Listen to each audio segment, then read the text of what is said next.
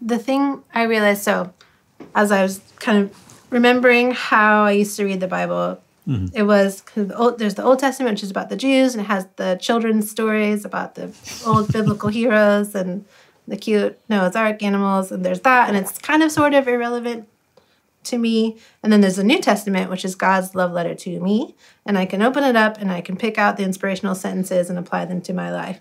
And what is becoming more and more true and is that it's an epic narrative, and in which I'm a part of it. So talk to me about the story. Talk to me about the first century. I never really, when I read Ephesians, I didn't consider it like, oh, this is a letter from Paul to the church in Ephesus, and I should consider that. I should consider that, and I should think about the whole letter, not just individual sentences. What's going on there? Who were they? What was there? So paint a picture for me of the first century and how that Jesus came into, and how what he said and what he did was countercultural, and how that impacted the world after that, whether we know it or not. Yeah. Great question. It's, of course, a huge question. Right. The first century is very complicated, simply in the Middle East. The Middle East is complicated today. It was every bit as much in the first century. Different movements and parties and factions, and we think of the Jewish people as though they were living in a country called Israel. They weren't. They were clustered in villages around Jerusalem and in Jerusalem itself, and then some of them in Galilee. But all around were other peoples, because when some of the Judeans came back from the Babylonian exile, there were lots of other nations around, or small, what we might call city-states, that weren't sure who these people were, didn't want them back. So it's a very contested area.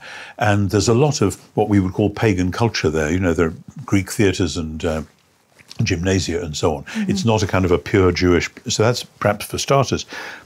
But the Jewish people whose works we can study, and we have to be careful there, because why are their writings we can study? Answer, because there were people who'd been trained to be scribes who wrote them, and there were a lot of people who weren't.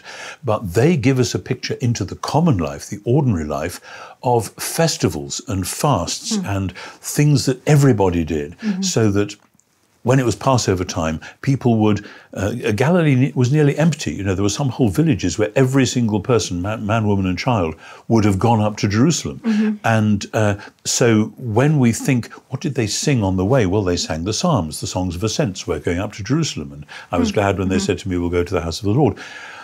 But what they were doing particularly was praying for God's kingdom, praying for God to come and take his power and reign in a whole new way. Why were they thinking that? Because that's what Daniel promised, that's what Isaiah promised, that's what the Psalms said would happen. And they looked back to the great story of the exile. They knew we were in exile in Babylon, and now we've sort of come back home, but Daniel 9 says it's not just going to be a 70-year exile, it's going to be 70 times 7, like 490 years. Who calculates that sort of scheme? Well, they did. We have writers in the time of Jesus who knew where they were on that timescale. And in order to interpret that, the two back markers way back, other than creation and fall themselves, are Abraham. We are children of Abraham. God promised Abraham that his seed would inherit the world. We're not sure how that's going to happen, but sooner or later, ... And Exodus. Exodus, God releases his people from slavery so that they can be his people, and he comes to live in the midst of them.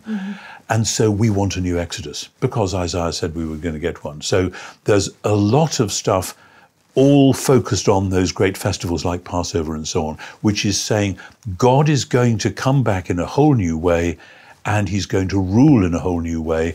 He's going to do justice and mercy, which probably means rescuing us and beating up our enemies, of course, because that's the simplistic way of taking it.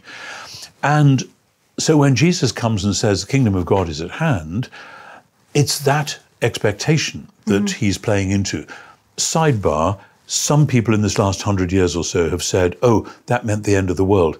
It didn't. That's a modern misunderstanding. We can park that one.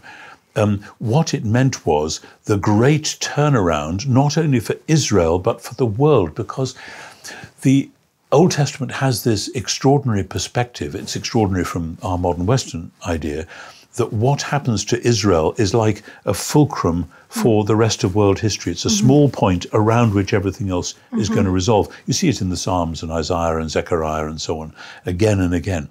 And Jesus seems to plug into that. Many will come from east and west and sit down with Abraham, Isaac, and Jacob. How's that going to work? And so Jesus is then saying, yes, kingdom of God, but he's saying, no, it's not like you thought it was going to be. And so he tells these strange little stories called parables, which break open people's expectations and invite them into his way of seeing things. And gradually, bit by bit, he explains to his followers that the way it's going to work is by him going to Jerusalem and, as in Isaiah, as in some of the Psalms, taking the weight of the world's sorrow and sin upon himself so that it can be dealt with, so that then new creation can come out the other side. And that is the truly extraordinary thing, which is such a big and crunchy idea that it's very hard for modern Westerners who've been singing hymns about Jesus dying so we can go to heaven, etc., to get our heads around. But somehow, if you stick with this historical narrative, then you get the whole story. So in the middle of all that Old Testament narrative, you have David and Solomon. David plans the temple and Solomon builds it. And the point of that is that Solomon builds the temple, David's son, so that God will come and dwell with his people. And then in Psalm 72, which is has a sort of Solomonic ring to it, the king does justice and mercy for the orphan and the widow and the oppressed particularly.